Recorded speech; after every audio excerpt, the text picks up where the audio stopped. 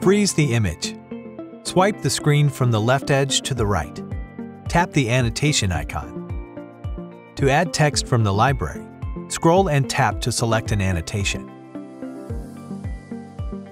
Drag the annotation to the desired position and tap to set. Repeat the above steps to add more annotations.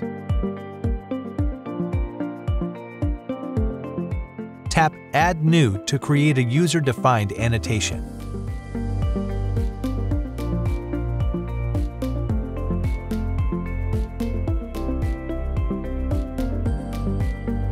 To add an arrow, tap the arrow symbol. Drag the arrow into position and rotate it to point at the target. To add a body mark, tap the body mark icon. Tap to select a body mark, then drag and rotate the transducer icon to depict scanning orientation. Tap Confirm. Drag the body mark to the desired location and tap to set.